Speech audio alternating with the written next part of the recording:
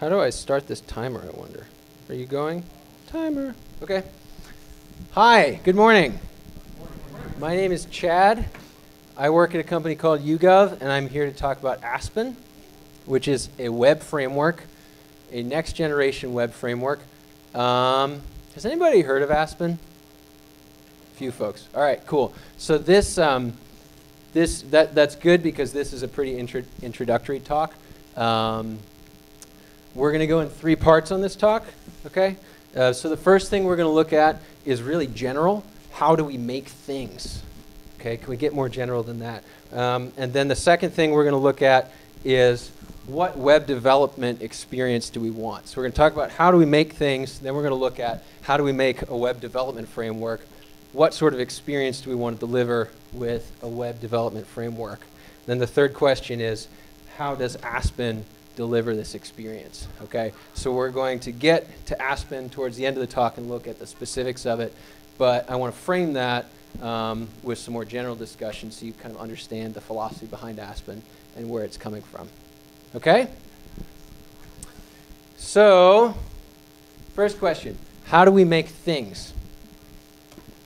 This is Chad's rule for how to make things. It's in quotes because I'm about to say it. Design from the outside in, build from the inside out. Okay? Say it with me. Design from the outside in, build from the inside out. Okay? Chad's rule of making things. So what you do when you want to make something is you start from the outside, right? You say, what's the experience that I want to deliver here? You know, the last talk I was in was the MVC talk in here, and Howard was building a game, right? So the question is, all right, what do I want the experience to be like in this game? You know, it's a shoots and ladders type game. So, you know, this is the experience I want, right? So you start from the outside and you start with what's the user experiencing, what's the user seeing, and then you work backwards from there to say, all right, what do I need to do to deliver this experience, right? What do I need to do you know, to deliver on the promise of the experience I'm trying to deliver?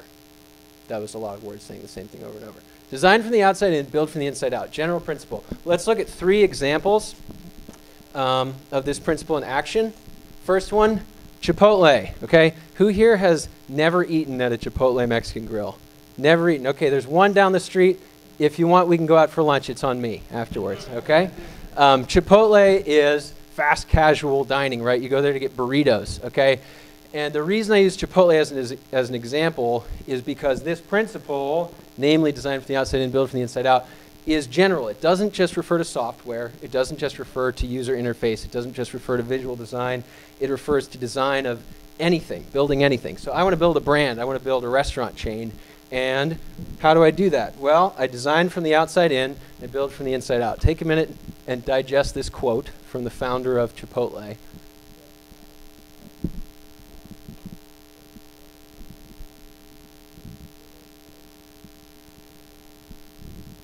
Okay, so what did he start with? Right? He started with the food and the experience. He started with the outside, okay? He started with the way Chipotle was going to look and taste and feel. That was the thing he started with. He said, I have this vision for this, you know, this restaurant where you can go in and, you know, there's brushed metal everywhere and there's plywood and you can, you know, there's a menu that's simple and it's a big font, so, you know, you're not overwhelmed by possibilities and you can order simply and we can move you through. And I can, you know, and it's healthy, right? It's you know, he's using organic ingredients and natural meat and all this stuff, right? He starts with the outside, the experience he wants to deliver, and then he works backwards from there to deliver that experience. Does whatever it takes to deliver that experience, right?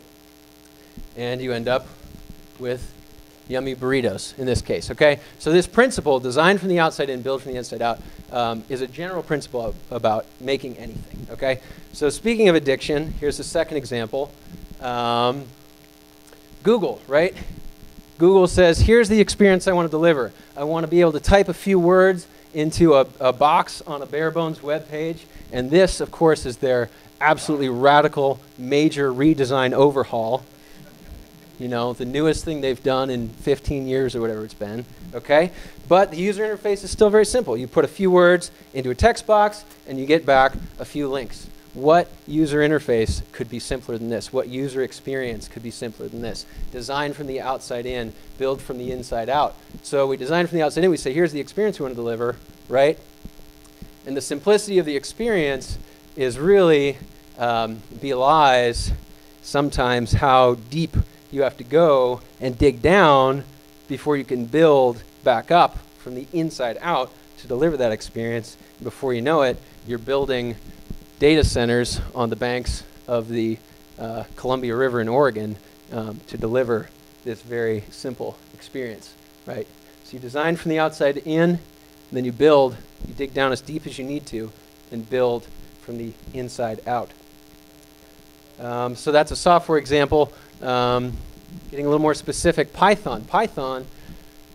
The reason we love Python is because it's designed from the outside in. It's built from the inside out, right? Guido looks at language design as, he looks at syntax as an interface, right? We as developers are users of Python, right? And we're having an experience of this interface, which is the syntax, right, of the language. And he considers it in those terms and designs the syntax as an interface that developers are using, okay? So an example here would be the ternary operator, right? If A, then B, else C, right? This is what we know from C-style languages, from JavaScript. Pretty wooden translation of the expanded block form of the conditional. First you have the condition, then you have the if, the first block and then the second block, right? So when we have this expanded form, we say, hey, wouldn't it be neat if we could cram that all in one line? Well, the obvious thing to do is to just cram it all in one line, right? So who knows what the form is in Python? B if A, else C, right? Did anybody follow any of the discussion? Have you ever looked into the discussion, the design discussions for why this was implemented like this, right? And that's an exercise. If you go back and look at the mailing lists, when they were designing this feature, you see this process that I'm talking about in action, designing from the outside in. You start with what's the experience I want to deliver, and then you do whatever it takes to deliver that experience. You build from the inside out, okay? So those are 3 examples illustrating that point. How do we make things? Design from the outside in, build from the inside out, okay? Y'all with me? Okay, general. Let's zoom in a little bit. All right. Are you guys actively doing web development right now?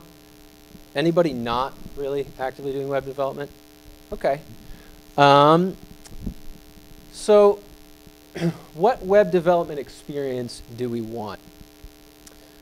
Those of us who are doing web development and those who might come to it later, what's the experience we want to have when we're doing web development? All right, let's look at that question.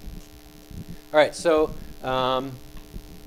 here are a few different sort of categories of technologies that are used, classifications of experiences that we have as web developers. Up here we have good old static and or CGI, then the ASP PHP model, MVC model, object-oriented model, and then other. So I want you to think right now about the very first time you put an application or website on the network. The first time you built a website or a web application, think about what technology you used for that, and then which category it falls in here, okay? So if the first time your virgin experience building a website was using static files and or CGI, raise your hand. All right, old timers, good. Okay, if your first experience was in the second category, you built a PHP site, raise your hand. Keep it up, come on, raise your hand. Okay, okay. That was actually my first, so my hand's up on that one. So third category, MVC, Django, Rails. Okay. What? You want to put it before MVC? Yeah. Chronologically? Yep. Okay, fine. You know what? Fine. No, fine. Okay, good. Let's do it. Let's do it. No? Thank you. No, I'm sorry. You're right. I actually did that, and then for whatever reason, I changed it back. So let's do that. Okay. Okay. You back in it? Is that better? Everyone happy? Cool. Okay. All right. So third category. We already did MVC. We're going to do it again. Object-oriented. So, cherry pie. First one? Okay. Anybody not raised their hand yet? Any others? Anybody use something else? What did you use? What was the first technology you used to build a website? First website? Notepad. So it was static files or what? What was it?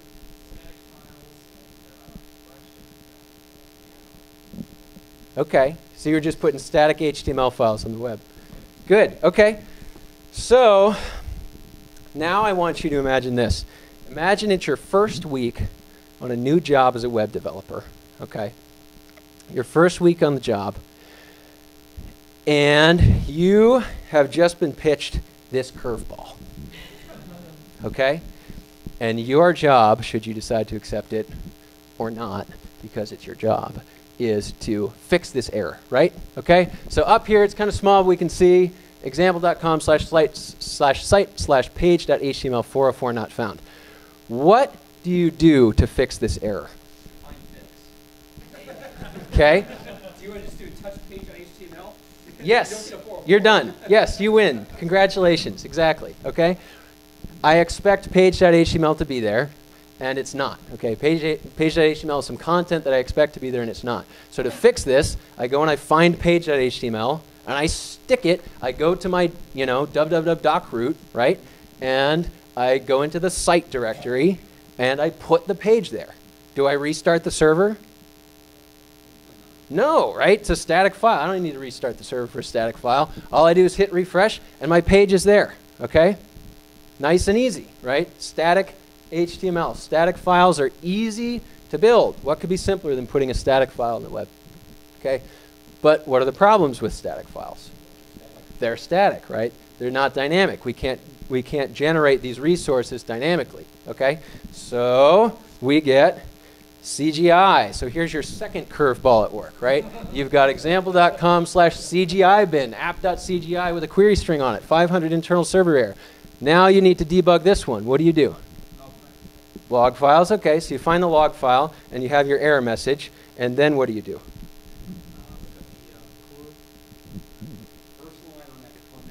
You're going to go to your CGI bin directory, and you're going to open up app.cgi, right? And then you're going to use that log file, and you're going to debug the file from there, right? Okay, but what are the problems with CGIs? We all know what the problems with CGIs are, right? Why aren't we using CGIs? Maybe we are. Yeah, right? Especially if you're doing interpreted languages, right? You have to start up, for example, if app.cgi were a Python file, you have to start up the interpreter on every page request, right? Which adds a ton of overhead. If app CGI is a compiled binary, then you don't have that. But yeah, so we don't use CGIs anymore. We want to use interpreted languages for rapid development. So let's start using PHP, okay? So now we've got app PHP, page PHP with an error, okay? And how do we debug this one? We go to our log files, and then we go to our doc root, we go to app, and we get page.php, we open that up, and we start debugging it, right? So the nice thing about these is that the developer experience for this common task of debugging a web app, the developer experience is actually pretty nice in that you know the file you need to open, right? When you see this, you know you can translate pretty directly, well, I'm going to go to this directory, and I'm going to open this file, and I'm going to be off and running in fixing this error, right? That's kind of nice. It's simple, right? And with the CGI example and the PHP example, we start to add a little more power into our development environment. The experience that we have as web developers, we're not limited to just static files. We have some power that we can bring to our applications. But what's the problem with PHP? I'll see you in 3 days when we're done talking about this, right? Sort of the canonical, kind of easy answer to this is PHP makes it really easy to write spaghetti code, right? It makes it really easy to, it's really easy to start a file, right? To start an application, to get something off the ground, but it doesn't really scale as the project matures and grows, right? Or it doesn't naturally do so, and obviously there's people doing you know, like MVC pattern kind of stuff in PHP, et cetera. You know, PHP has object orientation now and whatnot. But it doesn't make it easy to write well-factored apps and hard to write poorly factored apps. Okay. So let's look at one more curveball that we're thrown here. Now look at our URL. It's a lot prettier, isn't it? Right? This is one of the reasons that we move away from PHP, or if we're using PHP, then we're going to use something like mod rewrites or whatever, right? To have our nice clean URLs. Clean URLs being another aspect of good design, right? And another aspect, you're building a good application, right? You're building it. It's easy to build better applications than to build poorly factored applications or applications with poor UIs. Okay. So now it's your first week on the job, and you get this page, and you're asked to debug this page. Now what do? Okay. So you go look at urls.py if you're using, right? Okay. What if you're using something else, right? htaccess, or you know, if you're in Zope, then you're doing object traversal.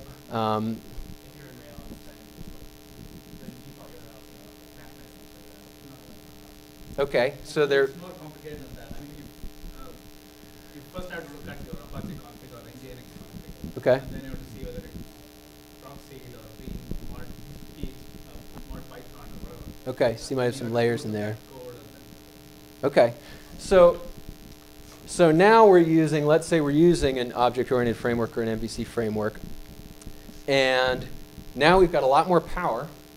Okay, we've got some niceties that help us avoid spaghetti code, right, and allow our apps to scale and mature cleanly and well. But we've lost some of the simplicity, right? We've lost the simplicity is the point I'm trying to make here. Is that when I look at this page, like when I get this page and I sit here and I look at this page, I look at this and I go, oh man, I start swearing to myself. You know, I'm like, God, where the heck is app bar buzz blue? You know, because what I see here, like this looks a lot like a path to me. You know, so my brain is like, all right, that's a path. I know what to do with paths. You know, me as a developer experiencing this. But then there's like this whole crazy, you know, convoluted fifth dimension, which varies depending on framework, you know, and which requires a lot of learning to understand, do I know that I need to look at urls.conf, or do I know what the standard traversal is in Rails or in Zope? You know, I have to learn all that. I have to load all that crap in my brain, and then I have to like send the path through that crap in my brain and come out the other end to know what file I'm loading on the file system to debug this, okay? So we added power, we cleaned up some of the spaghetti, but we lost the simplicity, right? So what web development experience do we want? Do I want anyway? I want simple, I want powerful, and clean. Can I have all three? Okay, can I have all three? Or is this pick two, right? Can I, as a web developer in my day-to-day, you know, grunting away, checking off these tickets, is my experience simple? Is it powerful? And is it clean? So, ta-da! How does Aspen deliver this experience? Okay. How are we doing on time? We're 20 minutes in. We're doing good. All right. You guys tracking? So, how do we make things? Design from the outside in, build from the inside out, okay? And then when we're making a web development platform, what's the experience we want to deliver there? What do we want to design? What do we want to design our experience to be? We want it to be simple, powerful, and clean. So now we're going to dive in and look at Aspen and how Aspen tries to deliver this experience. All right, so Aspen sticks pretty closely with the HTTP concept of a resource, okay? So any of those URLs I looked at, right? You know, we're all RESTful developers here. We like these clean URLs, and these are resources, right? This is an HTTP resource. So in Aspen, every resource is, where am I? Excuse me. Okay, so every resource is one file in the file system, right? So we're back to static days. We're back to, really back to static days because PHP and app CGI, those don't really map cleanly to a resource, right? Which is why we got into MVC and rewrites in the first place. But in Aspen, every URL you see, every URL path, every resource maps to exactly one file on the file system, okay? Using your directory. So when I see it in the URL bar, I know I go to my doc root and I know which file I'm going to open up to debug that. Okay. Now, those files are broken up into multiple pages. Okay. So an Aspen resource is one file with multiple pages. So let's look at an example. And since we design from the outside in, we build from the inside out, we're going to start with, this is the experience we want to deliver to the user. Okay. We want greetings program. So my friend Steve, everyone say hi to Steve. Hi, Steve. Steve and I were in business together years ago using Zope and Plone. We ran a web design shop together for 5 years before he took, Steve now teaches philosophy. He's in the philosophy program here at OSU. What's that? It does, man. Plone is a drug. Look out. It's crazy. So Steve now teaches business ethics class, and he likes to say that Steve and I ran an ethical business together right into the ground. So this is the experience we want to deliver. We want to deliver greetings program to our client. I brought that up because Steve is on a campaign, and I want you to know about this campaign because it's important. Okay? Hello World has served us well. Okay? Hello World has served us well for many decades and will always have a place in the annals of computer science. But the future is greetings program. Okay? So we're on a mini campaign to use greetings program instead of Hello World, which is why it's here. Detour, end parenthesis. All right, so this is the experience we want to deliver. Greetings program with a bunch of exclamation points. And if we refresh that, we want to get a random number of exclamation points. That's the experience we want to deliver here, okay? So how do we do it? Using Aspen. This is an Aspen resource. It's a file in my file system, desktop PyOhio index HTML, okay? Who can tell me what that is that wasn't in here before the talk started and we were talking about this? Anybody recognize that bad boy? What's that? Yes, it's an ASCII page break character. It's a form feed, okay? And if anybody has any lore about form feeds that they want to share, I just know it from the email package in the standard library where Barry Warsaw uses it to split his files into multiple pages because in Emacs you can actually navigate through a file based on these characters, right? Now, it's a little tricky because this is actually two characters. This is cheating. This is a caret, and this is an L, okay? Because some editors like Text Wrangler don't really have very great support for ASCII page breaks, and they also don't show up on websites. So Aspen supports either character. You can use a page break, or you can use the control L. And so what this is doing is it's splitting this file, which is a resource. It's an Aspen resource, splitting it into 3 pages, okay? So page 1 is Python. This is Python. Page 1 is Python. And we're doing from random import rand int. Okay, so this page gets run once. When your application starts up and you get this page, it gets run once. And then what happens is the namespace that this runs in is cached for subsequent calls. So what you want to think of is control flow is kind of top to bottom through this page, through the pages in this file. Okay? So first you run this. So now what that means that namespace is cached is when I get to page 2, which is also Python, now this name is available to me in page 2 because it was imported up here. Does that make sense? Okay? So now this is also Python.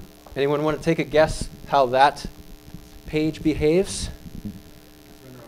That's rendered on each request, right? So every time you hit this page, it runs through this using the namespace from up there, so all those names are available. And so I have that rand int, and then I'm defining this extra excitement, right? That's my exclamation points. And then I get down here, and this is no longer Python.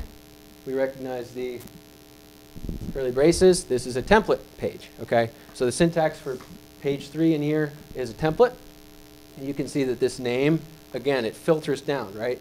Names filter down. So anything defined here is available in all of them. Anything here is here. and then you can actually, do whatever, templating in here. So extra excitement, right? And that's where our exclamation points come from, and that's how we deliver our user experience. Okay? You tracking with me?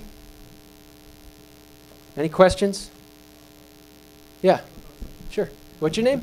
Eric. Hi, Eric. Go back for a second. Which one do you want? Yep. Like that? When I'm looking at the start of the line, it says extra site, which is the start of the line, it says create program. I'm thinking, how does it know whether we're in a template or Python code? Okay.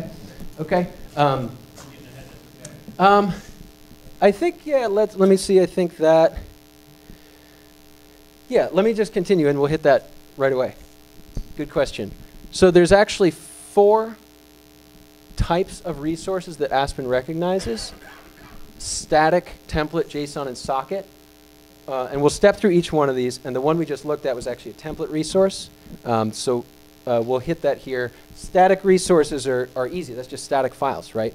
So if you just want to put some PDFs up on the web, you just put PDFs in a directory, start Aspen, and you're serving static files. There's nothing more complicated than that, right?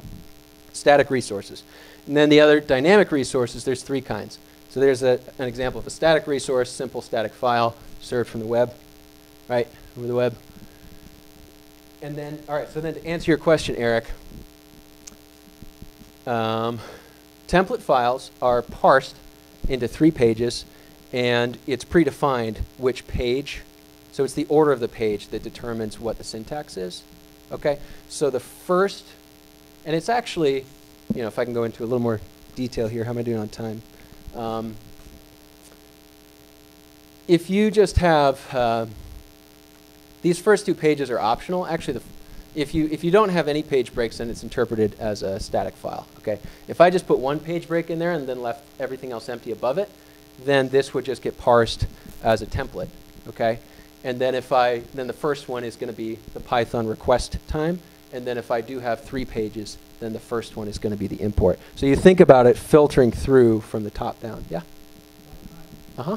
Combine the first and second parts of that. Well, the reason is that I don't necessarily want to run this code on every request. Okay? So I import this. I only need to import it once.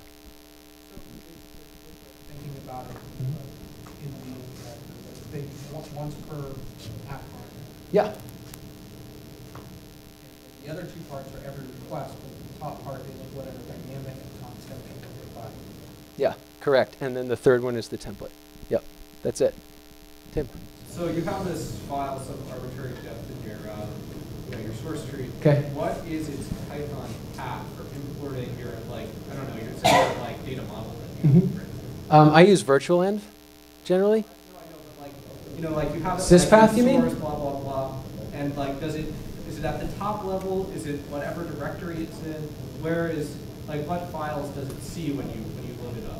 Python modules? What Python modules can you get to? Like what can I import in there? What's in its local directory? Does it Yeah, see it doesn't. directory? It doesn't. It doesn't. It uses your lib directory. So, yeah. Do you guys understand the question? He's asking where you can import from here. Yeah, it's only the thing that Aspen adds. This is a little extra information. There's a .aspen hidden directory in your website root. If that exists, that's added to your syspath. Okay, so if I want, this is maybe a good place to start talking about this. You'll see it on a slide later. One of the design goals with Aspen is to bring progressive enhancement to the web developer experience. Okay, progressive enhancement is a term that probably some of you are familiar with from our friends in the design side, right, on the front end. I hit your website with links, I should get something, right? I should get the text, right? And it's progressively enhanced from there. If I have CSS available, I get pretty styles. If I have images available, then I get images. If I have JavaScript, I get behaviors, right? So the idea is that your website supports this range of environments, right? This range of complexity, and it's progressively enhanced from the simplest to the most complex. And that's one of the things that I wanted to bring to Aspen. So, here you go. I could put greetings program, up as a static resource. And I don't need to run any start project kind of file. You know what I mean? I don't need to generate a whole complex file system layout with an MVC, directories, and all that just to get a stupid honkin' stinking static page on the web, right? Simple. And then when I'm ready to add a little dynamicity to it, I just add it there. I still didn't need to create any extra files or anything, right? I just expanded this. I'm progressively enhancing the experience. Then to get to your question, Tim, from here, I could start to make my own library somewhere, which has unit-tested code, etc. And then I can use that library in here, in this page. And I've enhanced that, right? Now I create a .aspen directory and I start a foo.py file in it. Now that's available to import foo top there. Am I answering your question? Okay. Anybody else questions at this point? Yeah. Does that generate a compliant HTTP page with the appropriate headers and all that stuff? Absolutely, yeah. Under the hood, it's using WSGI. So you can actually swap out, there's 5 different WSGI engines available in Aspen, or you can use it as a WSGI app for whatever else, what other server you want. Yeah, so that wiring's all handled. Yeah? Cookies or other HTTP header controls that you might want to add to your application? Yeah, there's request API for that. Yeah, so you would do that yourself. Probably put it in a library, hand off the request to it. Should we look at these other 2 resource types? Okay. So static resources, template resources, JSON resources. So Aspen looks at the file extension. If it's a .json file, your file in the file system is a .json file, it processes it as a JSON resource. JSON resources only have 2 pages. There is no template page, no third page. Okay? And this is the API for it. You set response.body to an arbitrary object. If that object isn't a string, then the machinery, the Aspen machinery, does a JSON dump S on that and sets the headers appropriately and sends it out to the browser as JSON. So this is what it looks like to send JSON out using Aspen. Okay? So we use JSON files for our AJAX. And then for our Comet, we want to use socket files, okay?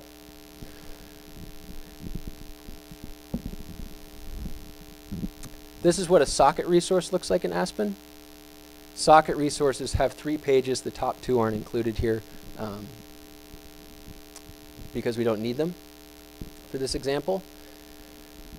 So you get this magic socket object in the 3rd page of your socket resources. The 3rd page of your socket resource. So at the 1st page executes once on startup. The 2nd page executes once per request. Anybody want to guess what the semantics are for this 3rd page?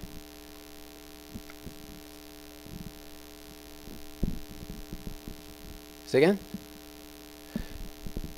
Yes. So what happens is that this loops. This goes into a loop. Socket.receive is a blocking call, okay?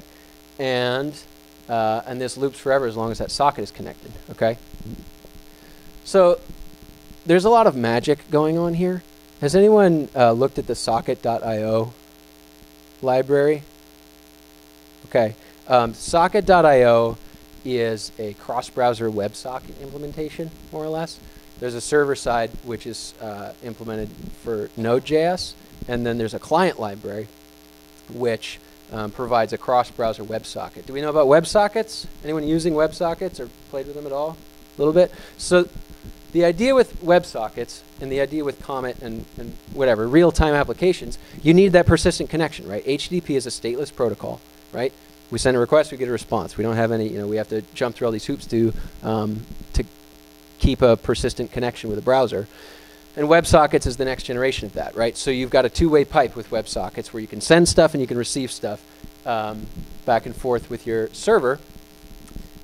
But, older clients don't support WebSockets, et cetera, et cetera. There's different implementations. And so you've got this socket.io library, which wraps all that magically into a client-side API for communicating with the server. But you need a server-side implementation to take advantage of that, right? So Node.js is the implementation for Node, is the canonical implementation for socket.io. And what we're doing in Aspen, what I'm doing in Aspen is I'm writing a socket.io server-side implementation so that you can use these WebSockets to do real-time applications. Okay? Socket.send, socket.receive. So here's an echo file behind it, but obviously there's no, the question is, where's that UI coming from, right? Well, you can see in the URL. Anyone want to guess what file I'm going to open to find out where the echo.html UI is coming from? Yeah, thank you. Slow pitch. Okay.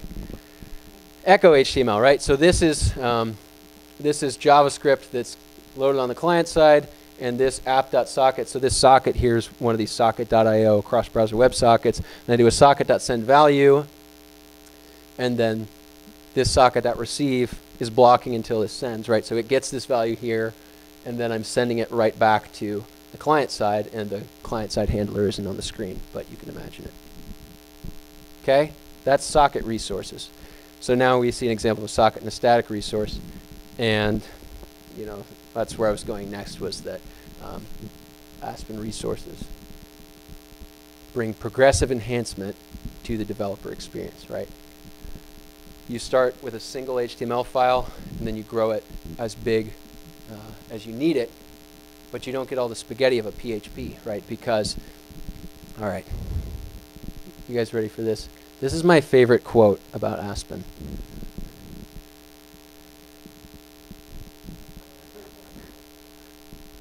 Right? I love this. Aspen seems insane to me. Yes, it does. So, unlike PHP, you can't mix. So other people have said, mixing logic and presentation is a total non-starter for me, right? Well, I like to think that you're actually bringing logic and presentation as close together as possible without mixing them, right? Because you can't drop into arbitrary Python blocks in here, right? So you don't. That sort of nips that PHP tendency in the bud when you can't do that, right? You have this. This light formalization where you're saying, all right, put your Python code here, write your libraries, and then do your templating down here. And so it sort of it encourages you towards a modular development for your mature applications, right? But it doesn't limit you when you just want to get started and you don't want to think about all the crap. You just want to get something on the web now, right? And it's also nice to be able to start adding features. It doesn't take a ton of work to add a new feature to a site. You just create a new page and you're off and running, right? Progressive enhancement of the developer experience. All right? That one. Yes. Insane. All right. So that's what I got. How do we make things? Design from the outside in, build from the inside out. What sort of web development experience do we want to make? We want to make one that's simple, powerful, and clean all at the same time. And how does Aspen blooper reel? How does Aspen deliver this experience with Aspen resources, one file in multiple pages? Thank you. Any questions? Yeah. There's API. This is actually Tornado is the templating language. So there's an include and extends. Where am I? Lost it. Come back. You have several request types that all interlap through the same code itself. Yeah. Say you're going to have both HTML, JSON, XML, different responses based off of, what I end up doing a lot is the last, after everything after the dot, that determines request type. But all the code, what's being provided in the request is identical. Right. Just maybe the format's different. Okay. On the output, the data identical too, just differently formatted. How would you handle a situation like that? In Aspen, you would model that with 3 different files that used a library underneath, right? So you would have all your common stuff in a library, have 3 files that import that, and then dump it to different formats. Yeah. Here, I think. How does resource lookup happen when you have resource locations that are data dependent? So if I have a Right. catalog and I've got 3 extra steps on a tab that don't have resources because they didn't use this when you're writing it. Yeah, there's two ways. The first way is called virtual paths. So if you name a directory starting with a %sign, so you can follow this without an example on the board. If I have in the root of my web app, I have %year / index.html. Then in my Python section, my request section, on my request object, I have request.path gives me a year key, which has that value. Does that make sense? So you're doing it in the actually in the name of the directory is where you're naming what that variable name is going to be. That's the easiest answer. Yeah. Was there back there? It was the same question. Okay. Yeah. So I really like Django's ORM because I get to be lazy and not have to learn SQL. Yeah. Is there anything like that for Aspen? I'm not bundling any ORM with Aspen right now, which means you can use. Are there standalone Django ORM implementations that are viable? Not really. You know, so you would use SQL Alchemy. Yeah, exactly. Yeah. Right. So I actually don't mind SQL, and I'm doing a lot with Mongo these days too. Yeah, so you would bring that to the table. How are you using this in the real world? How am I using this? Right now, this is being used I'm using it in my company, so it's powering one of our internal tools. So we've got 400 or 500 employees, and I'm in charge of some internal tools that are using this. This has actually been around. I started this in 2006, so pretty much everything I've done for the past 5 years has been with Aspen in one form or another. Just if you haven't heard of any of them. Yeah. What's it looking like in terms of scalability? Have you hit an upper limit with it? It's going to depend on the engine you're using underneath it. You know, you can plug this into GUnicorn as a WSGI app, and you're off and running. You know, Aspen doesn't add that much overhead. Doesn't really add that much overhead because these resource files are cached as far as they can be, right? So these Python pages are actually compiled, right? Is that the call for it, right? They're compiled to bytecode and then exect over and over again. So there's not. Oh, you messing around with it there? No,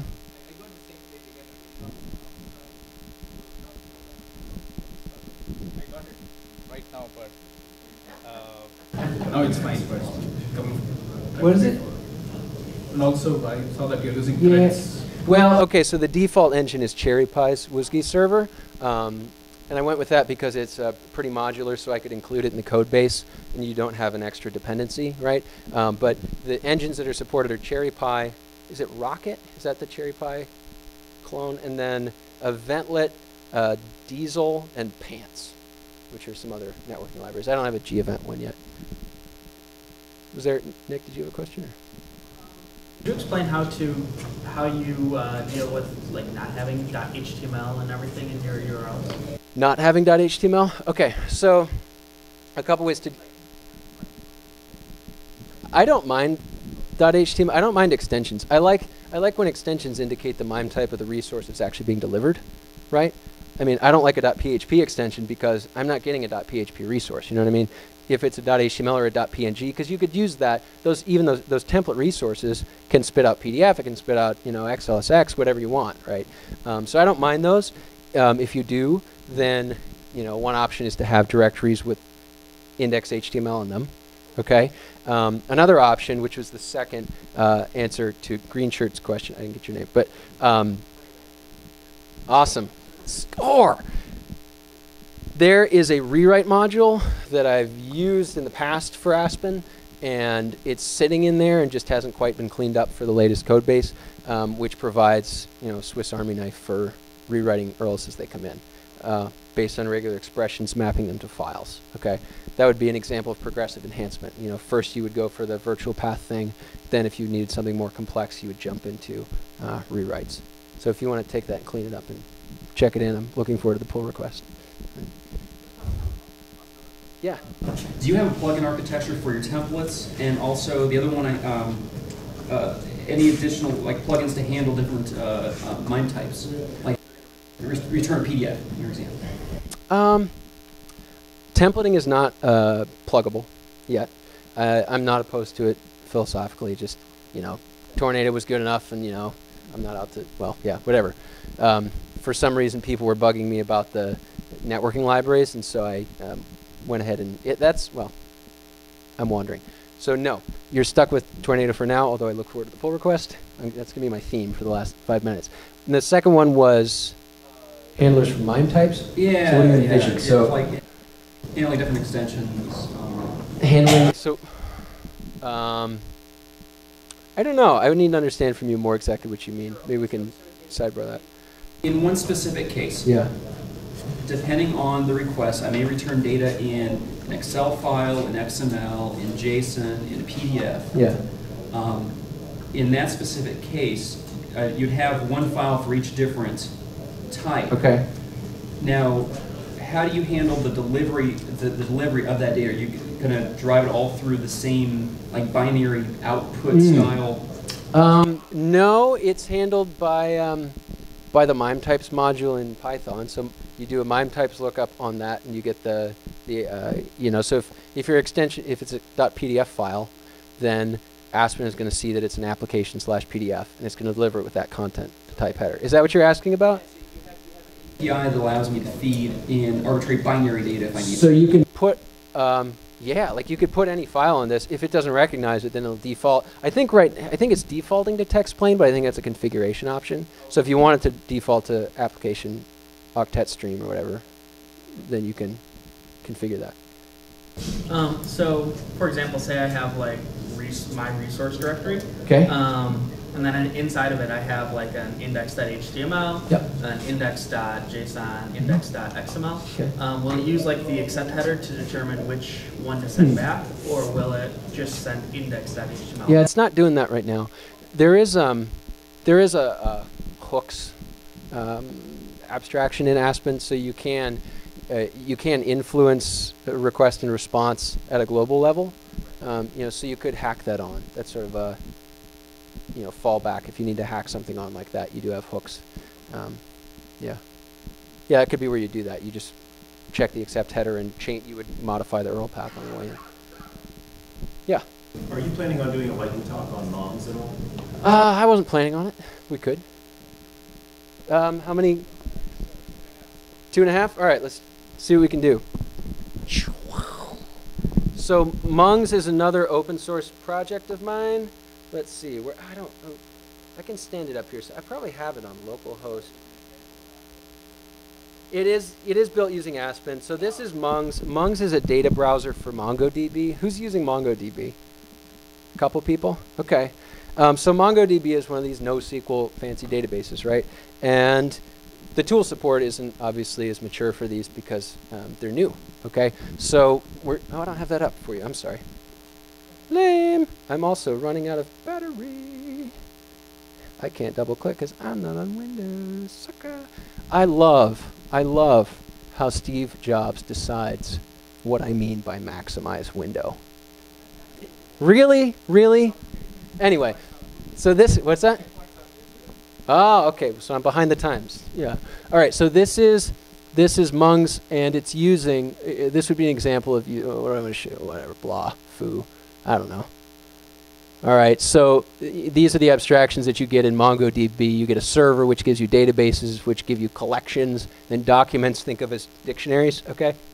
Key value store. But what I want to point out is that up here in the address bar, this would be an example of the dynamic virtual pathing, right? So inside, let me show you the code if I got time. How am I doing? Do I have 30 seconds? Yeah, so much time. All right. We'll see. My battery might run out before the clock does.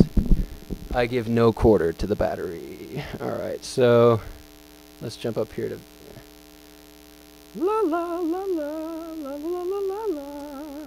Work with Mungs. Okay. Yeah. I'm going to bring this over as soon as I have it up.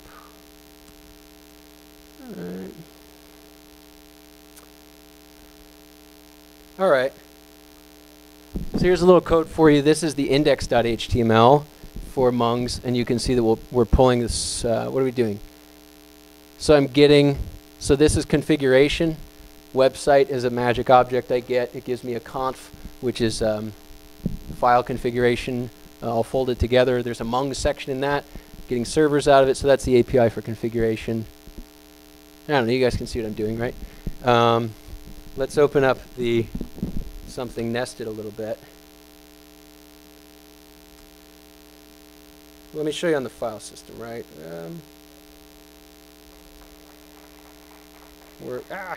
Type gen. No, it's going to explode. Okay. So there's a server directory, right? %server. That's where the server key comes from in request.path inside of that. All right. We're out of time, everyone. %server index HTML. Let's open the right file. Request.path server. Okay, thank you all. Check it out. Aspen.io.